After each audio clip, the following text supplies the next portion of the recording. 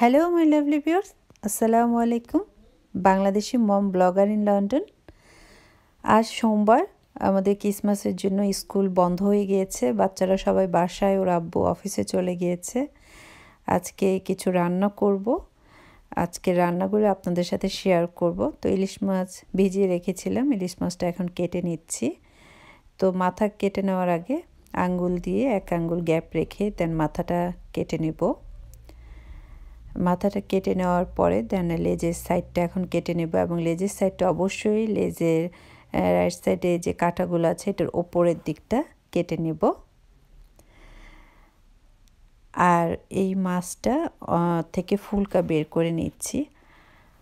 আর মাছটা অনেক সময় অনেকে দুই ভাগ করে কেটে দেন ছোট ছোট পিস করে কেটে নেয়, এটাও ভালো হয়। তবে আমি আজকে এক পিস করে করে কেটে নেব। আর দুই পাশে রগ আছে, এই রগগুলো খুলে নিচ্ছি। এখন বুড়ো আঙ্গুল দিয়ে মাপ দিয়ে দিয়ে আমি সবগুলো পিস করে নেব। এটাই হচ্ছে মাছ কাটার একটা মানে রিয়েল পদ্ধতি যাকে বলে, যারা নতুন বউদের মাছ কাটতে দিলে এভাবেই কাটতো আগে। তো বুড়ো আঙ্গুল দিয়ে দিয়ে যদি মাপ দিয়ে কাটে তাহলে কিন্তু সবগুলো টুকরো একদম সেম হয়, দেখতে ভালো লাগে। এখন লেজটা কেটে নেব। লেজটা একটু ভি আকৃতি করে কেটে নিচ্ছি, দেখতে ভালো লাগবে। আর এখান থেকে এক টুকরো মাছের টুকরা বের করে নিচ্ছি লেজের থেকে। আর লেজটাকে নাইফ দিয়ে একটু এভাবে আড়াআড়ি করে একটু কেটে দিব, তাহলে ভাজলে বা রান্না করলে মশলাটা কিন্তু ঠিকমতো যাবে। এখন মাথাটা কাটবো। মাথাটা আমি সরাসরি একদম সোজাভাবে নাইফ দিয়ে কেটে নেব, ঠিক এভাবে। দেন আমি কানসাগুলোকে একটা কেচি দিয়ে কেটে নেব। ভিতরের কানসাগুলো বের করে নিচ্ছি। এখন ঠোঁটটা কেটে নিলাম, আর দুই পাশে দুই কানসা আমি কেচি দিয়ে কেটে দিচ্ছি। এই তো অনেক সময় মাথা অনেকে দুই ভাগ করে, তো আমি আজকে এমন আস্তই রাখবো। আর যারা দুই ভাগ করতে চান তারা জাস্ট এভাবে মিডলে বটি বা নাইফ দিয়ে কেটে দিলেই হবে। এখন ফুলকাটা নেওয়া দেখাবো, ফুলকাটা কিভাবে নিতে হয়। অনেকেই ফুলকা খায়, তো ফুলকার ভিতরে রগগুলো ফেলে দিয়ে দেন এই কাঁসাগুলো ময়লা ভিতরে ফেলে দিয়ে জাস্ট মাঝখানে কেটে নিলেই কিন্তু রেডি হয়ে গেল। তো আমার ইলিশ মাছ কাটাটা হয়ে গেল। এখন আমি এ থেকে 6-7 টুকরা ইলিশ মাছ আজকে রান্না করব। তো সেই রান্নাটাই আপনাদের সাথে শেয়ার করছি। সাথে আমি আজকে চিকেন রান্না করব, মিষ্টি কুমড়া রান্না করব, আর বেগুন ভাজি করব। আয়াজের জন্য চিকেন রান্না করব। আর আয়াজ চিকেনের ফিট খুব পছন্দ করে, মানে মুরগির পা। তো এখানে খুব ক্লিন করে এগুলো বিক্রি করে, আর নখগুলো জাস্ট রান্না করার সময় কেটে নেব। তো ইলিশ মাছটা আমি রান্না করার আগে আমি এখন কিছু সবজি কেটে নেব। এর আগে আমি একটু লবণ মাখিয়ে রেখে দিব। আর সবজি কেটে নেওয়ার পরে দেন আমি ইলিশ মাছটা রান্না করব। তো এই সময়ের মধ্যে লবণটা মাখানো থাকলে ইলিশ মাছটা রান্না করলে কিন্তু খেতে খুবই ভালো লাগবে। এখন ইলিশ মাছ আজকে আমি বেগুন দিয়ে আর একটু আলু দিয়ে রান্না করব। তো আমি ছোট ছোট বেগুন নিয়েছি ইলিশ মাছ রান্না করার জন্য। আমি একটু ছোট পিস করে কেটে নিচ্ছি। ঠিক এইভাবে আমি 4-5টা বেগুন কেটে নেব। আর দিব একটু আলু। আলুটাকে আমি ছিলে নিচ্ছি। আলুটাকেও একটু লম্বা করে কেটে নিচ্ছি। যেহেতু ইলিশ মাছ আমি খুব পছন্দ করি, বাট আমার হাজব্যান্ড ইলিশ মাছ পছন্দ করে না, এর মধ্যে অনেক কাঁটা দেখে। বড় একটা বেগুন কেটে নিচ্ছি, কারণ আদ্রিতার আব্বু সকালে রুটি খাওয়ার জন্য সবজি লাগে। তো এভরিডে আমার বাসায় কিন্তু একটু সবজি রান্না করতেই হয়। তো আজকে বেগুন ভাজি করব। তো বেগুনটা ছোট ছোট পিস করে সাথে কিছু আলু মিক্সড করে দেন ভাজিটা করব। এখন আমি ময়লাগুলো ফেলে দিচ্ছি। দেন সব কিছু ধুয়ে নিয়ে আসলাম। এখন সবগুলো আবার কেটে নেব। বেগুনটা ছোট করে পিচ করে একসাথে কেটে নেব। বেগুন ভাজি দিয়ে কিন্তু রুটি খেতে খুব ভালো লাগে। আমি প্রায় বেগুন ভাজি করি। আদ্রিতার আব্বুর জন্য বিভিন্ন রকম সবজি দিয়ে ভাজি করি, বাঁধাকপি ভাজি করি, সকালবেলার জন্য বুটের ডাল রান্না করি। তো এখন বেগুনের সাথে আমি একটা আলু কেটে দেব, ছোট পিস করে কেটে নেব। ঠিক এভাবে একসাথে করে কেটে নিলে হয় কি তাড়াতাড়ি হয়ে যায় সব কিছু। আমি আবার খুব কুইক কাজ করি, সব কাজ এত তাড়াতাড়ি করি। আমার শাশুড়ি ছিলেন একটু স্লো মানুষ, এখনও আছেন আমার শাশুড়ি, খুব গুণবতী সে। আর আমার সব কাজ খুব কুইকলি। তখন উনি আমার অনেক কাজ পছন্দ করতেন না, কিন্তু আমি কিন্তু খুব ভালোভাবে করতাম। মানে উনি চাইতেন সব কিছু যেন আমি একটু স্লোভাবে করি, কিন্তু আমার পক্ষে সম্ভব হতো না। এই আর কি, যাকে আল্লাহ ওনাকে বাঁচিয়ে রাখুক, দোয়া করি। আর পেঁয়াজটাও ঠিক এভাবে চেকন করে কেটে নেব। পেঁয়াজটা যদি এভাবে কেটে নেন আর জাস্ট মাছ বরাবর নাইফ দিয়ে যদি একটু এভাবে কেটে নেন, তাহলে কিন্তু এটা কুচি হয়ে যায়। এটা একটা ম্যাজিক। কেমন? এখন আমি এটা হাত দিয়ে একটু কষলিয়ে দিব। এই তো দেখেন, এখন কিন্তু সবগুলো কুচি হয়ে গেছে, তো কষ্ট কম। ঠিক এইভাবে আমি সবগুলো পেঁয়াজ কেটে নেব। আর সব কিছু যদি কাটা থাকে তাহলে কিন্তু রান্না করতে কিন্তু খুব সুবিধা হয়, খুব কুইকলি কিন্তু রান্না করে ফেলা যায়। তো সব কিছু যদি আগেই গুছিয়ে নেওয়া যায় তাহলে রান্নাগুলো কিন্তু খুব কুইকলি হয়ে যায়। তো আমি একটা ডাল বসিয়ে দিলাম। আমি তো আগে ব্লগেও বলেছি আমার ডাল লাগবেই। আমি মসুর ডাল ধুয়ে একটু হলুদ, একটু লবণ আর একটু পেঁয়াজ দিয়ে সেদ্ধ বসিয়ে দিলাম।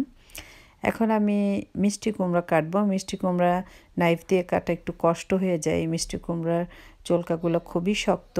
তা আমি একটু বটির হেল্প নিয়ে কাটছি। তা আমি অর্ধেক মিষ্টি কুমড়া আজকে ভাজি করব। তো বটি দিয়ে আমি কিন্তু ড্রয়ারের মধ্যে বটিটা ফিট করে দেন আমি সব কিছু কাটি। এটা আমি 10 বছর ধরে করে আসছি, কোনো সমস্যা হয় না, খুব সুন্দরভাবে কাটা যায়। তো এখন মিষ্টি কুমড়া থেকে বিচিগুলো বের করে দেন ভালোভাবে ছিলে নেব। ভালোভাবে ছিলে নেওয়ার পরে আমি মিষ্টি কুমড়ো সবগুলো ধুয়ে দেন ছোট পিস করে কেটে নেব। আমার হাজব্যান্ড মিষ্টি কুমড়া ভাজি মোটেও পছন্দ করে না, তবে বাচ্চাদের জন্য আর আমার জন্য আমি একটু রান্না করি। আমার খুব ভালো লাগে মিষ্টি কুমড়া ভাজি। ছোটোবেলায় আমি খুব খেতাম। তো আমার ফুপুরা আমাকে বলতো, মিষ্টি কুমড়া বলে ডাক দিত, যে তুই মিষ্টি কুমড়া পছন্দ করিস। মানে সব কিছুর চেয়ে আমার মিষ্টি কুমড়া কেন জানি খুব ভালো লাগতো। এই তো। আর আদ্রিতার আব্বুর পছন্দ হচ্ছে ও একটু বিফ, চিকেন, পোলাও এগুলো একটু বেশি পছন্দ করে। তো আমি সেইভাবেই রান্না করার চেষ্টা করি। আর আমি সবসময় আমার হাজব্যান্ডের পছন্দ মতো সব কিছু করার চেষ্টা করি যেন খুশি হয়, কারণ সারাদিন সে কাজ করে আসে। তখন আমার মনে হয় যে না, আমার এটা দায়িত্ব, ওর কোনটা খেতে চায়, কোনটা হলে ওর ভালো লাগবে সেটা করার চেষ্টা করি। তবে আমার মনে হয় এটা সব মেয়েদেরই করা উচিত, কারণ হাজব্যান্ডরা অনেক কষ্ট করে বাইরে থেকে কাজ করে আসে। তখন যদি বাসায় এসে একটু তাদের পছন্দ মতো খাবার, তাদের পছন্দ যা কিছু আছে, যেমন ঘরবাড়ি একটু গুছিয়ে রাখা, এগুলো যদি ওরা পায়, বাচ্চাদের খাওয়াটা ঠিক রাখা, তাহলে কিন্তু খুব খুশি হয়। আমি এটা দেখেছি, আমার হাজব্যান্ডও তাই করে। আমি কিভাবে খুশি থাকবো ও সবসময় সেই চেষ্টা করে। তো মসুর ডালটা কিন্তু আমার সেদ্ধ হয়ে আসছে। তো মসুর ডালটা আমি এখন ব্লেন্ড করে নিচ্ছি। আমি একটু ব্লেন্ড করি, তাহলে না মসুর ডালটা মজা লাগে, অনেক টেস্ট হয় মসুর ডালটা। এখন পরিমাণ মতো পানি দিয়ে দিচ্ছি, আর লবণটাও পরিমাণ মতো টেস্ট করে দিয়ে দিয়েছি। এখন কাঁচামরিচ দিয়ে দিলাম। এখন মসুর ডালে আমি একটু ফোড়ন দিব, পেঁয়াজ দিয়ে দিলাম, তেল দিয়ে দিলাম। আমি কিন্তু আজকে সব কিছু অলিভ অয়েল দিয়ে রান্না করছি। পেঁয়াজটা যখন ব্রাউন কালার হয়ে আসবে তখন এর মধ্যে আমি আবার রসুন দিয়ে দিব। পেঁয়াজ রসুন একসাথে ভালোভাবে ভেজে দেন আমি ডালের মধ্যে দিয়ে দিব। এই তো, এই টাইপের হয়ে আসলে ডালে দিয়ে দিলে সেই ডালটা খেতে কিন্তু খুবই ভালো লাগে। এটা আমার ডালটা কিন্তু হয়ে আসছে। এই টাইমটা অনেকে কিন্তু জলপাই, আম মিক্সড করে দিতে পারেন। আর এখন আমি ধনেপাতা দিয়ে দিলাম। একটা বলক চলে আসলে আমি চুলাটা নিভিয়ে দেবো। আমার ডাল রান্নাটা কিন্তু হয়ে গেল। ইলিশ মাছটা এখন রান্না করব, লবণ দিয়ে মেখে রেখেছিলাম। এখন ধুয়ে নিব, যে লবণটা এটার সাথে মেখে রেখেছিলাম লবণটা ধুয়ে নেব। দু একবার পানি দিয়ে ধুয়ে নেওয়ার পরে এখন মাছটাকে আমি হালকা করে একটু ভেজে নেব। এজন্য আমি এর সাথে একটু হলুদ দিয়ে দিচ্ছি, এবং যেহেতু লবণ দিয়ে মাখিয়ে রেখেছিলাম আর লবণ এখন আর দিচ্ছি না। এখন এই মাছটাকে আমি তেলে হালকা করে ভেজে নেব। একটা প্যানে তেল গরম করে নিয়ে নিলাম। মাছটাকে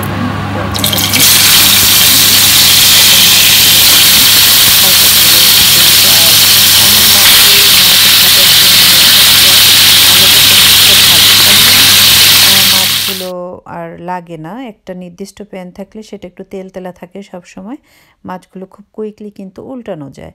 তো আমি মাছ ভাজার জন্য এই প্যানটাই সবসময় ইউজ করি, আর মাছ উল্টানোর জন্য সবসময় আমি কাঁটা চামচ ইউজ করি। কাঁটা চামচটা ইউজ করলে কিন্তু মাছগুলো আর ভাঙার কোনো সম্ভাবনা থাকে না। এখন মাছটা রান্না করে নেব।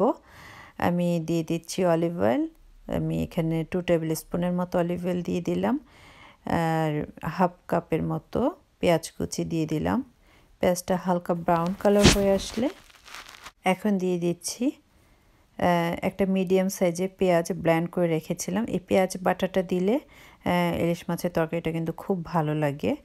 আর আমাদের বিক্রমপুরে যেভাবে ইলিশ মাছ সবজি দিয়ে রান্না করে আমি ঠিক সেভাবেই দেখাচ্ছি।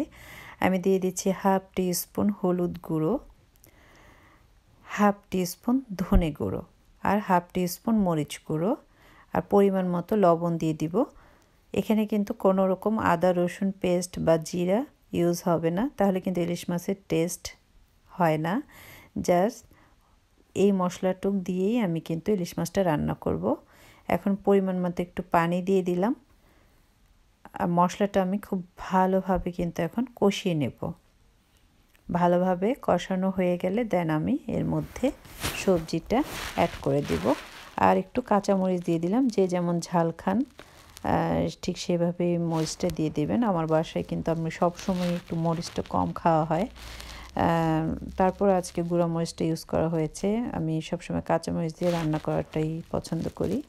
মশলাটা কিন্তু আমার কষানো হয়ে গিয়েছে। এখন আমি বেগুন আর আলু দিয়ে দিচ্ছি। বেগুন এবং আলুটা দিয়ে দেওয়ার পরে আমি একটু ভালোভাবে নেড়ে চেড়ে দেন একটা ঢাকনি দিয়ে ঢেকে দেব। সবজিটা ভালোভাবে কষানো হয়ে গেলে দেন এর সাথে আমি পরিমাণ মতো ঝোলও অ্যাড করে দেব। তো আমার বেগুন এবং আলুটা কিন্তু প্রায় কষানো হয়ে গেছে। এখন এর উপরে আমি মাছগুলো দিয়ে দিচ্ছি।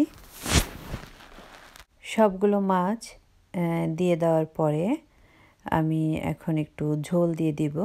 তবে ইলিশ মাছ আর বেগুনের তরকারিতে ঝোল কিন্তু একটু অল্প হলেই ভালো হয়, একটু আঠালো টাইপের ঝোল হলে ভালো হয়, মানে রান্না করার পরে যখন তরকারিটা ঠান্ডা হয়ে যাবে যেন আঠা আঠা ঝোল থাকে।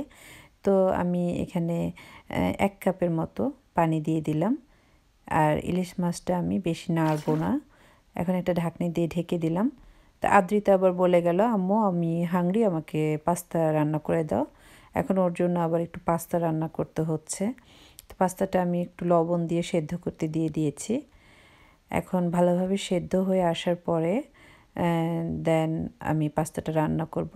এর মধ্যে আমার ইলিশ মাছটাও কিন্তু রান্না হয়ে গিয়েছে, আমি লবণও চেখে নিয়েছি। চুলাটা অফ করে দিলাম। এখন পাস্তার জন্য আমি এর মধ্যে একটু পেপার দিয়ে দিচ্ছি, মানে ক্যাপসিকাম দিয়ে দিচ্ছি। তো ক্যাপসিকাম আদ্রিতাকে বললাম যে একটু ফুলকপি দিই, ব্রকলি দিই, ও বলল যে না আমি এগুলো খাবো না। তো একটু ক্যাপসিকাম দিলাম, দেখি খায় কিনা। একটা ডিম ভেঙে দিলাম। আমি এখন মানে কুইকলি যেভাবে করে ফেলা যায়, কারণ আরও অনেক রান্না বাকি আছে। তো এখন ডিমটাও একসাথে মিক্সড করে এখন পাস্তাটাও আমি ছেঁকে রেখেছি, পাস্তাটা এর মধ্যে দিয়ে দিচ্ছি। আর লবণ তো পাস্তার সাথে দেওয়া ছিল, আরও যতটুকু লাগছে ততটুকু অ্যাড করা হয়েছে। এখন একটু টমেটো সস দিয়ে দিলাম, আর সাথে দিয়ে দিব একটু চিলি সস, কারণ আদ্রিতা খাবে, এজন্য চিলি সস ও হালকা ঝালটা পছন্দ করে। আর যদি আয়াজ আর আদিয়ান খেত তাহলে চিলি সসটা দেওয়া হতো না। তো এখন একটু ভালোভাবে নেড়ে চেড়ে দুটো কাঁচামরিচ কুচি করে দিয়ে দিলাম। এ তো হয়ে গেল রান্না। এখন আমি আরেকটা চুলোতে একটু মিষ্টি কুমড়া বসাবো। পেঁয়াজ দিয়ে দিলাম। পেঁয়াজটা হালকা ব্রাউন কালার হয়ে আসলে এখন আমি মিষ্টি কুমড়া দিয়ে দিব এবং সাথে জাস্ট হাফ টিস্পুন ধনে গুঁড়ো, একটু লবণ। এখন একটু ভালোভাবে নেড়ে চেড়ে একটা ঢাকনি দিয়ে ঢেকে দেবে এবং চুলার জলটা কিন্তু একদম কমানো থাকবে। আমি কোনো পানি দিচ্ছি না। এভাবে আমি ভাজিটা করব, তাহলে কিন্তু খেতে খুবই ভালো লাগে। সাথে কিছু কাঁচামরিচ দিয়ে দিলাম। এখন একটু ঢাকনি দিয়ে ঢেকে দেব। ভালোভাবে সেদ্ধ হয়ে আসলে আমি এর মধ্যে দিয়ে দিচ্ছি কিছু ক্যাপসিকাম। কারণ আপনারা যদি আলু ভাজি মানে যে কোনো এক কালার ভাজির মধ্যে একটু ক্যাপসিকাম কুচি করে কেটে দেন তাহলে কিন্তু দেখতে খুব সুন্দর লাগে আর মানে একটু অন্যরকম লাগে আমার কাছে। আমি দিই, আমি যদি আলু ভাজি করি তাহলেও কিন্তু একটু ক্যাপসিকাম কুচি করে কেটে দিই। মিষ্টি কুমড়া তো দিয়ে দিলাম। এটাতে কোনো রকম টেস্ট চেঞ্জ আসে না, বাট দেখতে ভালো লাগে। তো এখন এর সাথে আমি একটু ধনেপাতাও দিয়ে দিব। ওপর দিয়ে একটু ধনেপাতা দিয়ে দিচ্ছি। এই তো আমার মিষ্টি কুমড়া রান্নাটাও কিন্তু হয়ে গেল। এখন আমি বেগুন আর আলু ভাজিটা করে নেব। পেঁয়াজের উপরে 2 টেবিল স্পুন অলিভ অয়েল দিয়ে দিলাম।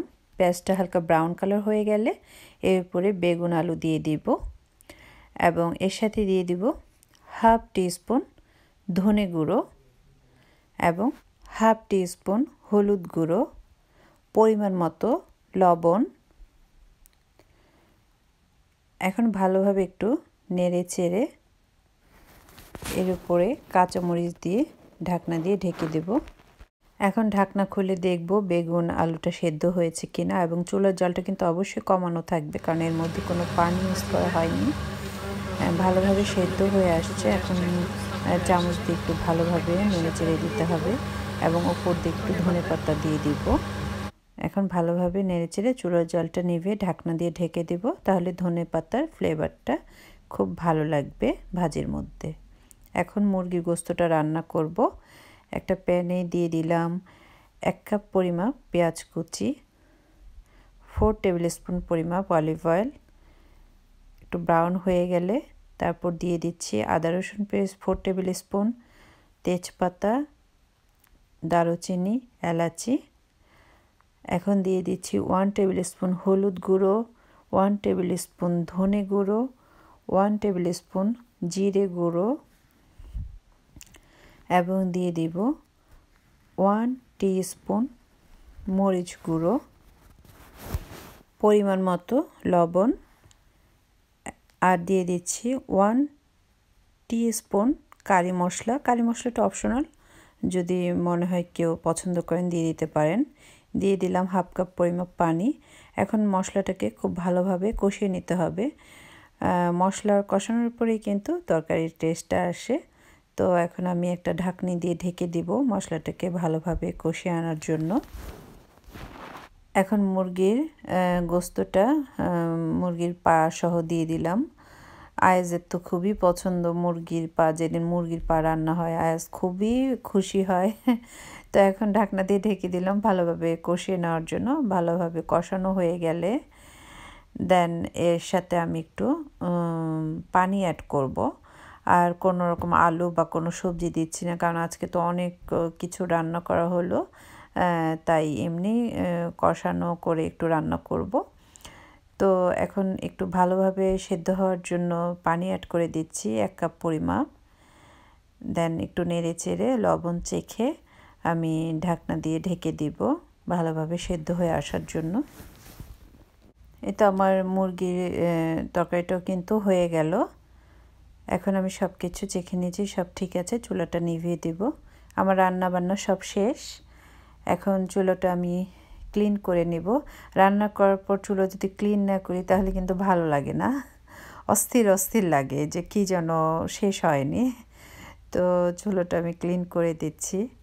আর এর মধ্যে আমার বাচ্চারা ঘরের কি অবস্থা করেছে আমি জানি না, গিয়ে দেখতে হবে।